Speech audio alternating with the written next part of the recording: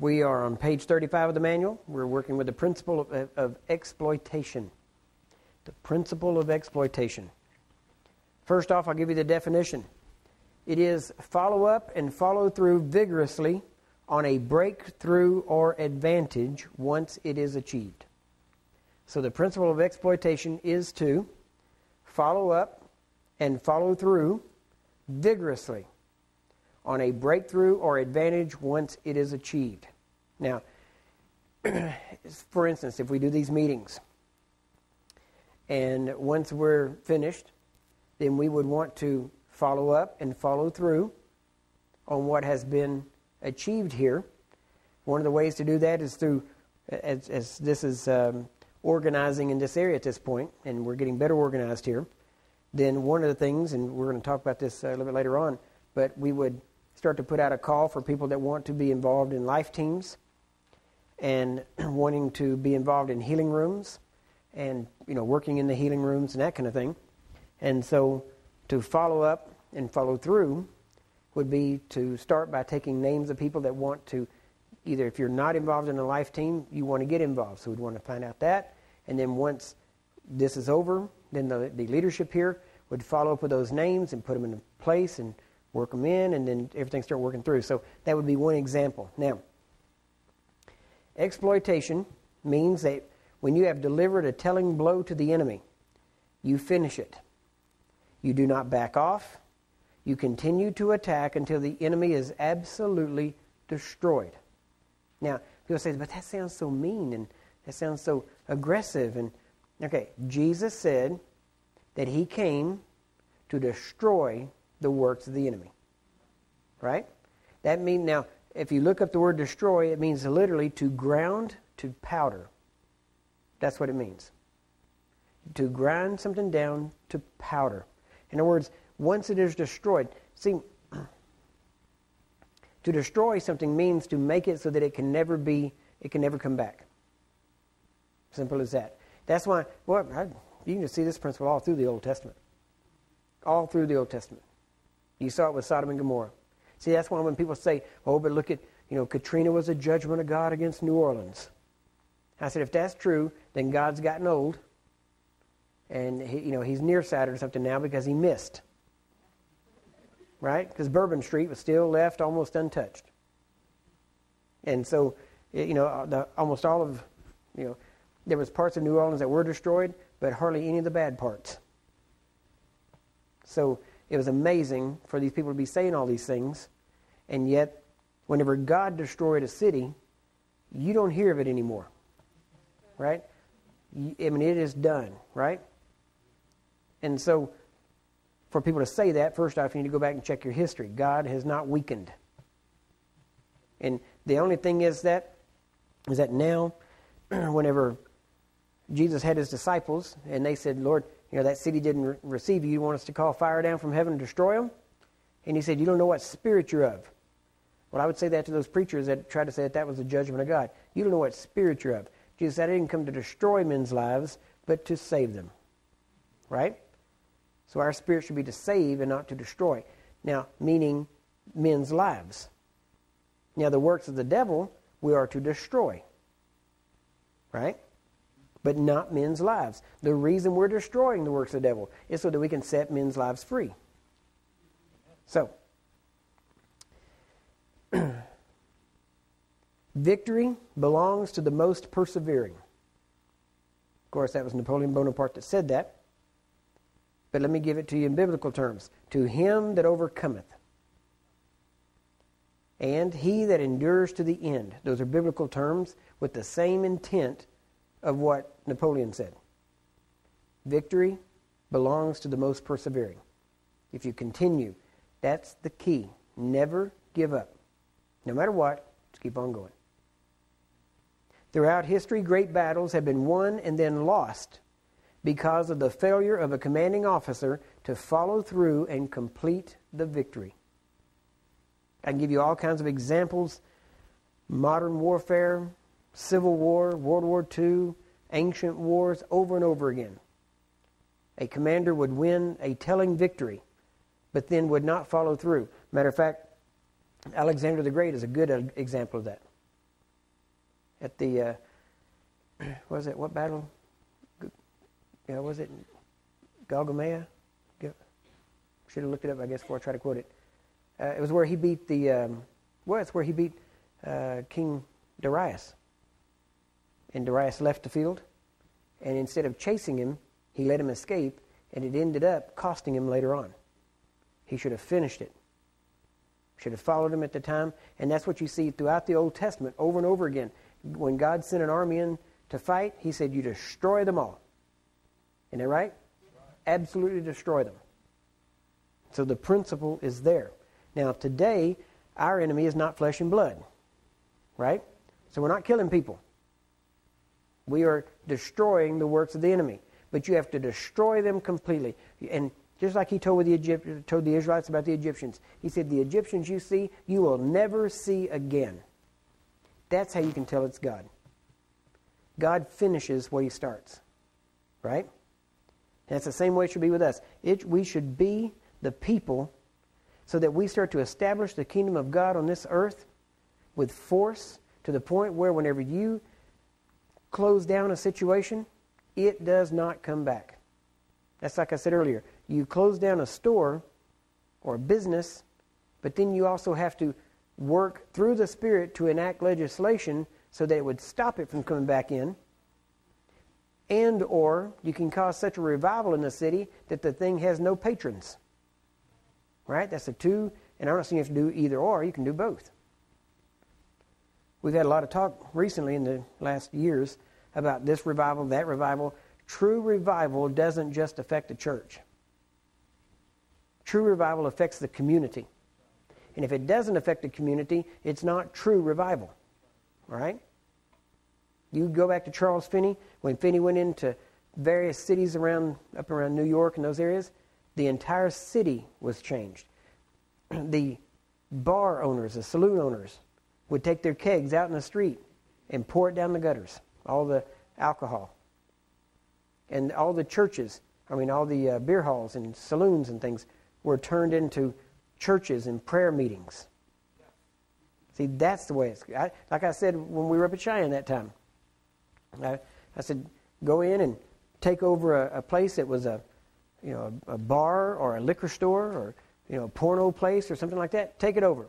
And don't change any of the signs. Leave the signs what they were. And because the people that hadn't heard about it being closed down will walk in while you're having service. And that's called the element of surprise. Okay?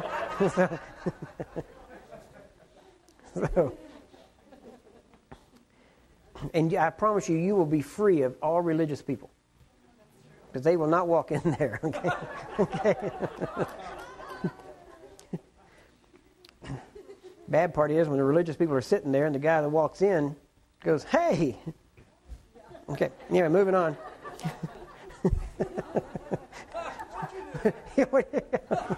Moving right along.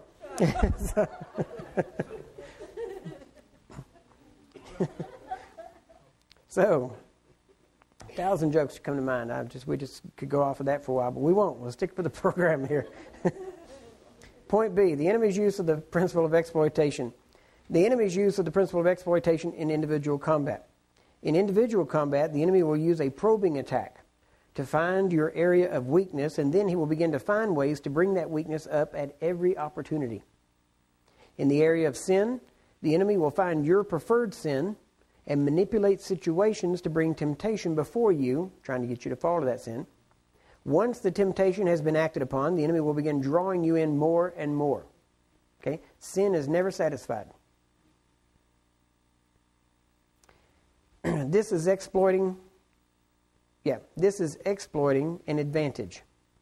This is, knock that D off there, it should be exploiting an advantage, not and advantage. This is where the Christian should be employing the principle of security by building up strong defenses in the areas of your weaknesses. Another area this principle works in the individual Christian's life is in fear. The enemy will find what you are should be afraid of. What? What you're unaware of and therefore fear. There, okay, it's right. Sorry, thought I wrote it wrong. The enemy will find what you are unaware of and therefore fear, because you fear what you're unaware of. Okay? The unknown is what most people fear the most. Therefore, and you therefore fear. Then through a series of events, the enemy will stir up the fear until you develop faith for what you fear to happen. You keep letting little things happen, and every little time you fear, he builds faith in you for fear. Remember, fear is an anointing to do what the enemy wants you to do.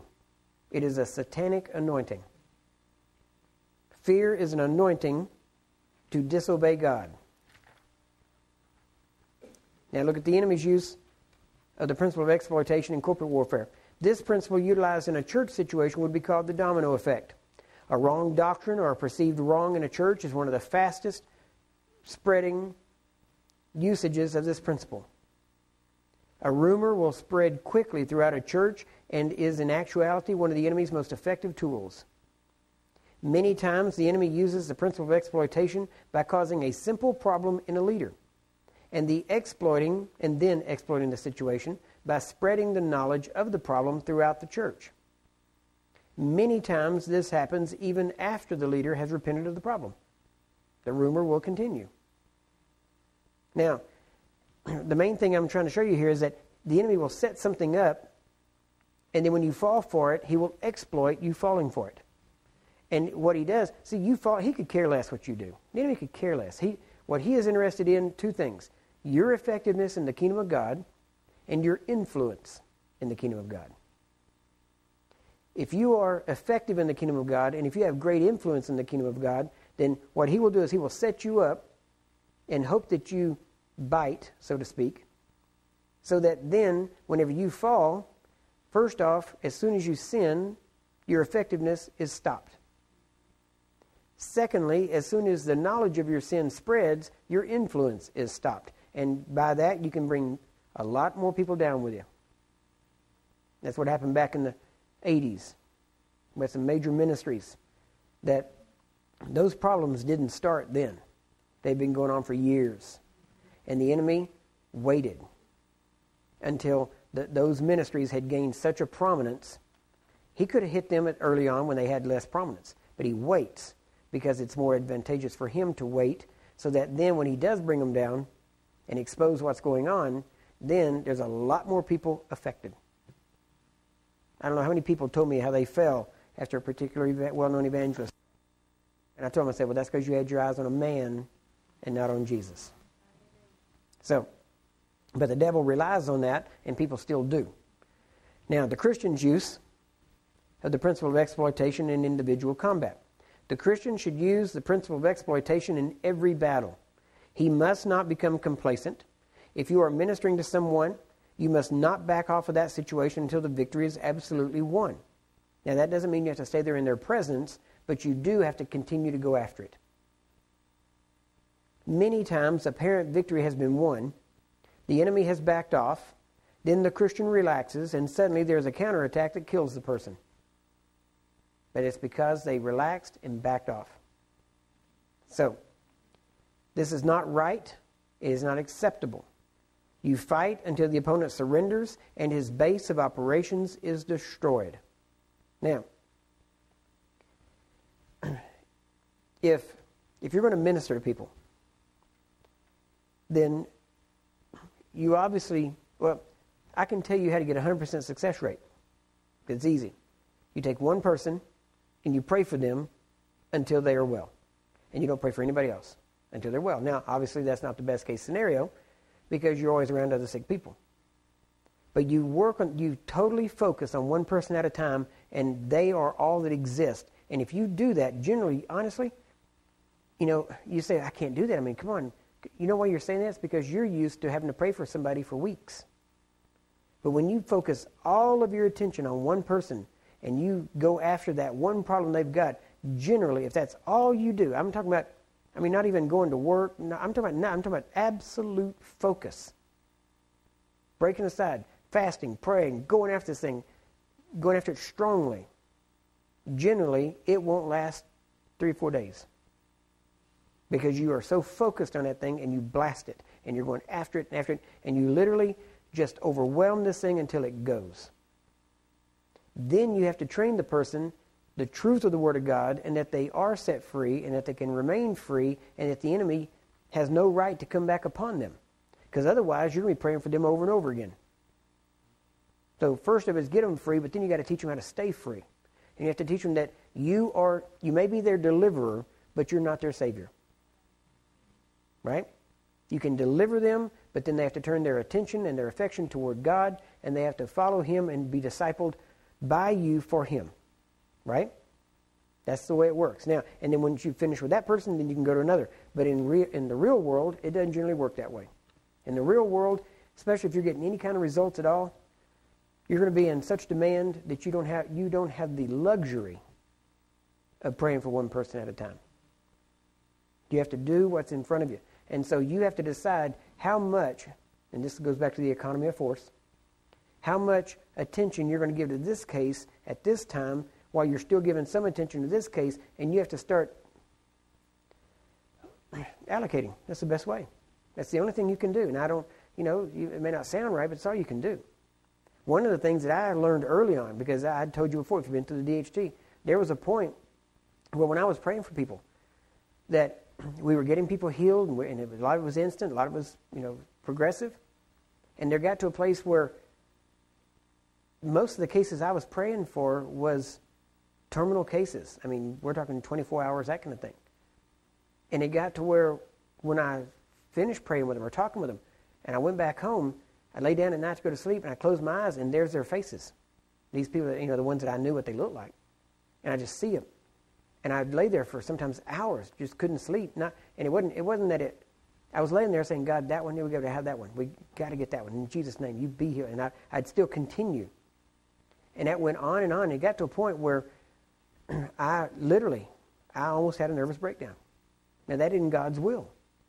Right? Now, but I didn't know the principle that allowed me to do what needed to be done, because, and this goes twofold, because I actually had somebody working with me at that time came to me, and I was explaining to them. I'd just be walking along and just start shaking and crying and all this kind of stuff. Times when I was at Walmart and different places, I would start to shake and cry and have to go into the restroom and just stay there until it stopped. And I knew if I ever just gave myself to it, I knew they'd come in there hours later and I'd be sitting in the corner somewhere and just gone. And so I finally told some people that were working with me, and one person said, Curry, that's not God. And I said, I know, but I don't know what to do. They said, you got to learn to cast your cares upon Jesus. You do all you can, but once you've done all you can, you've got to give it to Him. And once I learned how to really let go, when I'm praying and ministering, and they're all that is. But when you finish, you have to disconnect. If you don't, they will go with you. See, when you're praying, if you're doing any good, you're praying in the Spirit. Now, that doesn't mean always in tongues, but I'm saying you're praying through the Spirit, out of the Spirit, and when you're doing that, life is going into them, and it's going into their spirit, not their flesh. And whenever your spirit connects with their spirit, if you don't disconnect, it'll stay connected. That's where some people get the idea of soul ties and that kind of stuff. And whenever you really care for people and you really know they don't have to be sick, then there is a connection. And if you don't let go, you can connect with 100 people. And pretty soon you're carrying 100 people with you. People say, that sounds crazy. That's why Elijah told his servant, didn't my spirit go with you whenever you went? Why? Because there was a connection. There was close contact to the point where they had a connection. And it got to where, it's just the same thing that happens with husbands and wives. The husband can, have an accident or something, and the wife know about it right when it happens. Why? Because there's a spiritual connection. And so I've seen it with my mom and my dad.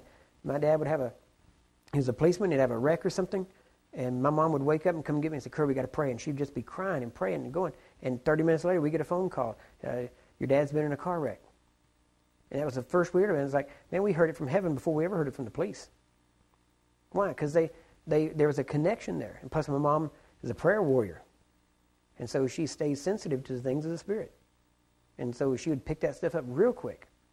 See, there's a lot more to this than what the church really walks in or realizes sometimes. There's more to the spirit realm. And so whenever you make that connection, if you don't know how to break that connection, then that stays with you. And it's more than just thinking about it. They stay with you. And it got to where finally I almost had a nervous breakdown. It was I almost would say I had one, at least maybe to some degree, because of what all was going on. There was situations where there were almost like blackouts, to where it was like I was shutting down and just couldn't handle it, and just started crying out to God, God, what is this? This ain't right. And then he showed me how to disconnect. And then I started realizing you also have to decide, for lack of a better term, who you're going to invest time in. Because Satan will send people to overwhelm you time-wise. People who do nothing, and they don't want anything. They don't really even want to be healed, and they don't want anything, but they will take up all of your time and never change. And you have to decide how much time you're going to invest in a person. Now, I know this sounds mean, because you want to say, well, you should invest in everybody. Okay, that sounds good, but if you say that, I can tell you ain't done it. Because you can't do it and remain effective. So there's a lot of people out there that don't want help, but there's a lot of people that do. And I don't have time to waste on people that don't want help when there's so many people that do want help. And so you have to decide, sometimes you help all that ask you, but at some point you have to decide, I've done what I can do, and then you start helping them in other ways. You start giving them books or CDs. Instead of you spending time with them, you give them a book and say, go read this. And when you finish, come back and we'll talk. And then when they come back, you listen to them. And you just work with them, but you don't invest a lot of time in them, because you know by now that they're not going to change. Some people don't want it. Some people don't want to be healed. Now, even the people that don't want to be healed, you can still get them healed, but you can't keep them healed. It'll get right back. If it's not that, it'll be something else. And a lot of people, you get them healed, and all of a sudden they go into depression, because now they're not getting the attention they were before. Sounds crazy, but it's amazing. It's true. And our society has created people to have a victim mentality and be codependent, and they're looking for somebody to latch onto. And if you show any strength or any confidence or anything like that, they will latch onto you real quick and try to draw from that. And now, you should be giving it to them, but at the same time, they should be getting it and starting to walk in it, and not just always, those, I almost said the name of them. They're little eels that, if you have sharks and things like that they, what do they call them? Well, no, it's elite. Well, that's similar to it, but there's I almost said it. What is it?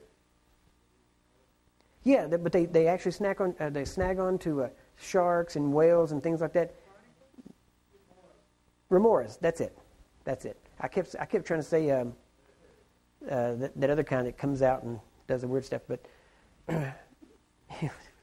I'm sure that's my definitions. The ones that come out and do the weird stuff. That's the ones. After you get it past about like 1,000 feet down, everything down there is weird. Okay, they got eyes on stems and all that kind of stuff, so it's all weird after you get that far down. But these little remora, they will stick to these things, and they live off of their host. And they're parasites, essentially. There are a lot of Christians that will do the same thing. They will latch on, and you can't run. I mean, you got to admit, we're all in a race, right? And you can't run as fast when people are doing that. God never said for you to do that for people. He told you to disciple them. That means they run their own race, right? You can't run the race for them. You can bear their burdens.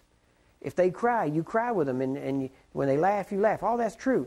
But the whole point of doing that is that you're raising them up to a point where eventually they walk on their own. You're not called to bear the weight of the whole world. You're not the Messiah, right?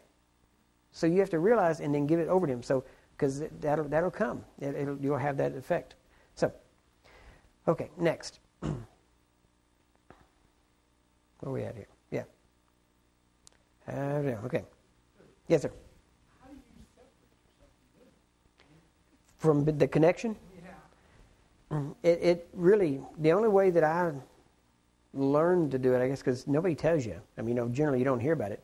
But the only way I learned to do it was just, I learned to pray, believe, and then at the end, give it to God, and then say, okay, it's yours. Now, if I hear about it again, I'll pray again. But there's a difference between getting in too deep. You can go after it, and when you go after it completely. But there has to be a point to where you keep that separation between you and them. Because if you don't, they become part of you. And it just, it hurts. So, yeah, it is, and it's the blending. If you look at a chart of spirit, soul, and body, they all overlap. And it's that part in there. So there is a soulish, there is a spiritual, there is even a physical aspect, because you see the physical condition or whatever it is, and you relate to it. But remember, too, sympathy will lead you into this faster than compassion will. Compassion always speaks from a position of strength to help you out. But sympathy enters in. And that's where, but in the church, especially when I started, I was taught to enter in with them. Isn't that right? But you can't. Because sympathy means to actually enter in. We're not told to have sympathy. We're told to have compassion. Compassion always stands on the shore and pulls you out. Sympathy wades into the water and will probably get drowned with the other person that's actually drowning. So there has to be a difference where you don't enter in. You always have to, and this is getting back to the new creation aspect, you always have to remember where you're coming from. You are ministering from a position of victory and a position as a son of God, setting the captives free. You're doing just what your big brother did. He's already set them free, declared them free. Now you're enforcing the victory. See? So you're not him, but you are a son, right? Because it says that he would be the firstborn of many brethren, and that he would bring many brethren to glory, right? So we are to many sons to glory. So we are to walk just like him and to enter into that place, but we're always supposed to remember that we're not them. Right? That's the difference. And where a lot of the problems come from is whenever you start to relate to them. See, a lot of people have that. They'll say, like we were talking about with drugs and things, I've never done drugs. So it's very hard for me to relate to people with drug problems. Now, I can set them free. We've seen it. I've done it, bam, blasted thing. But as far as relating to it, I can't relate to it. I have and I probably really shouldn't say it this way because I don't want you to think this relates on you in any degree, right? I always saw drinking, smoking, drugs as a symptom of a inherent weakness. That's the way I saw it. Okay? So I always saw that as being weak in some area. If you had an addiction, it was a weakness. See, that's the way I saw it. And so from the time, I guess I was about 9, somewhere right through there. From that time on, I have hated weakness. That was right when I got in martial arts. And I started training, and the martial arts didn't give me that hatred for it. The hatred for it got me into the martial arts.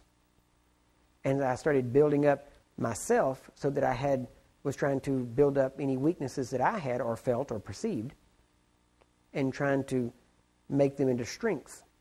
And so alcohol and cigarettes and drugs and stuff, it was never even, I made a vow to God when I was 9 at that time that I would never do any of those things, which because I made that vow, that helped give me the strength not to do it.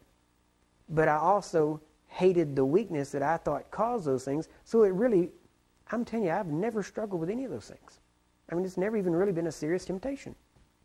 And I had people buy drinks and put it on my table when I was at the nightclubs and stuff, and they'd put it out there, and, I'd, thanks a lot, and then I'd go over and take it back and say, this is a bourbon and Coke, just give me a Coke. And they would take it back and give me a Coke. But it was, the difference is whenever I saw that in people, see, I didn't have to do drugs. I couldn't relate to them in drugs, but I could relate to them in bondage because I've been in bondage. You see? Bondage is bondage. Sin is bondage. So you don't have to do the thing to relate to it. Because if that's true, Jesus can't relate to you. Right? Because he didn't do any of those things. But he really did. He can relate. So you have to be able to relate to people, but not enter in with them. And the problem is many times if you see yourself in them, you can relate to them, and that's really what draws you in. Because now you're also in sympathy, and the thing that maybe you were involved in the same thing, and now you're afraid you're going to get back into it, so you go into it and you're trying to get them free. And really what you're doing is you're seeing yourself, you're trying to get free. And when you do that, it connects. And there has to be a total disconnect at some point. At some point, you have to remember you're walking on God's side. And see, if somebody gets hold of this tape, they can take it and butcher it a little bit and make it sound like I'm saying what I'm not saying. But you always have to remember that as you walk in this earth as a Christian, as a son of the living God, that you're walking on the God side and not the human side. Right? The human side is full of weakness, is full of destruction and sorrow and all that kind of stuff, but the God side is full of victory and strength and all these things. And now, and the problem with this is you're walking on the edge of a cliff. Many people have walked that edge, and a lot of them have slipped right over the edge. Because you start ministering in power, you start seeing things, and the more pure you operate in this, the more the temptation of the enemy tries to come to push you over that edge and make you think that you are divine, or you believe some stupid doctrine about you are God, and this kind of stuff. And people say, well, surely you wouldn't believe that. There's a lot of people out there that do. A lot of cults out there that believe that very thing. Right? Yes, ma'am. I work with this gal, and she's not legally blind, but she was close to being there. She's been a friend for her eyes, but she's also living with a boyfriend that she has no intentions of marrying. Mm-hmm. And her eyes are a little better, but not really a lot. And I try not to judge her according to her sin, because she's a brand new baby Christian. Mm-hmm. Because I've been witnessing to her, and her mom is witnessing to her, and do I keep praying for her there and just let God work the spirit of conviction work on her? Well, if you get her eyes open, she may leave him. I don't know. I don't know. No, sorry. I don't know. I don't know. Well, you don't sound anything like you look, But mercy says pray for everybody. And the goodness of God draws people to repentance.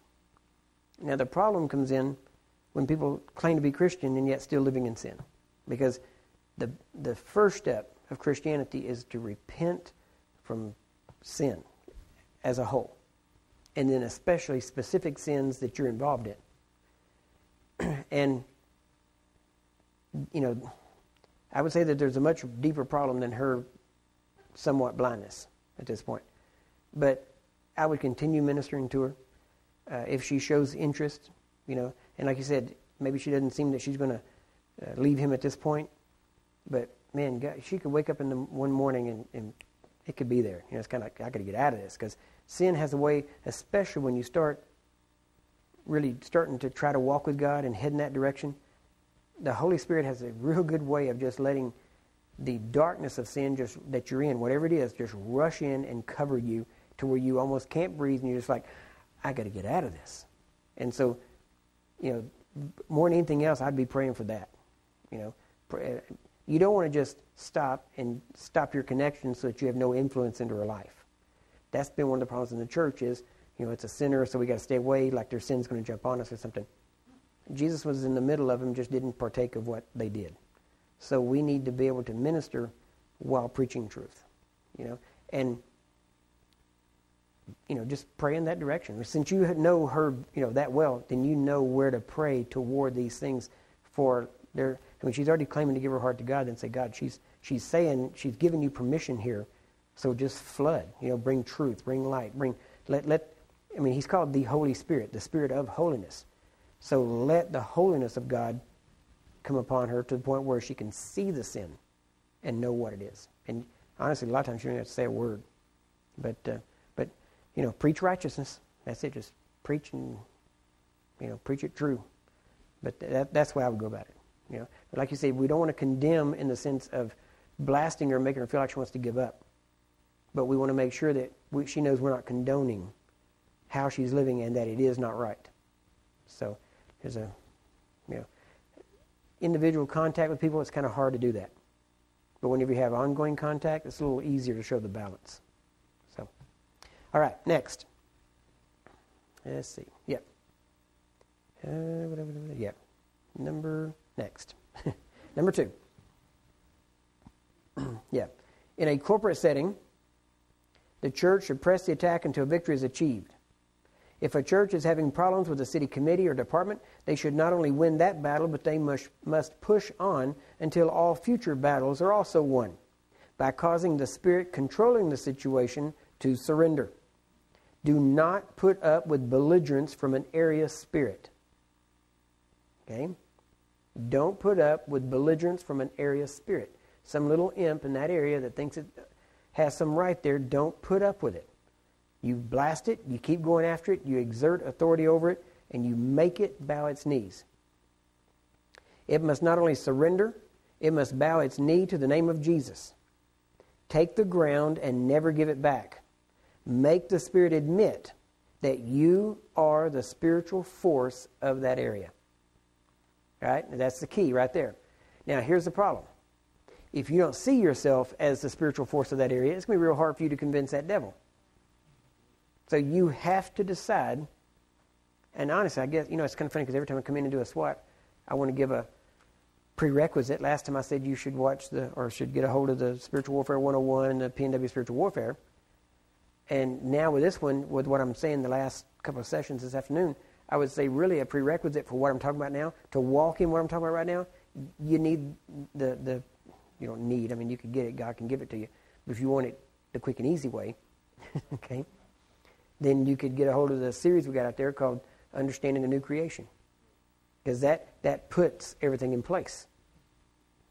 And we've got so many testimonies off of that of people saying once they got a hold of it and understood it, it changed their spiritual walk. It put them on a different plane spiritually. I'm like, really? I want to go back and listen to it. But it's true. You have to understand what was done at the new birth. And when you do that, you will see that you are the spiritual authority there. And you'll start to walk in it. And now your biggest... See, if you could be off by yourself, study this stuff like I'm telling you here, like that series, all alone. Just be by yourself. And then just come into town and walk what you've been learning. It'd be really simple. And you'd come in blasting. But the problem is, while you're learning this and while you're hearing this, you're usually around family and friends and other people and different people and religious people. And the whole time you're gaining this, every time you get around them, they start trying to put you back down rather than letting you walk in it and encouraging you in it. But if you could ever just get a hold of it and then just go out and do it, I guarantee you, it would just blast down doors. Because once you understand really what happened at the new creation, it's over for the enemy. He can't beat you anymore. And I'm not, in that series, I'm not talking necessarily about healing and deliverance and all that. I'm talking about a new creation that all those things have no claim to. And you can just walk free and you walk clean and the enemy can't touch you. And yet when you walk in, everything happens. And you're in charge. So, can't go on this too long. Anyway, take the ground, never give it back. Make that spirit that you believe, admit that you are the spiritual force of that area. All right? All right, let's take a break. Real quick, take a break.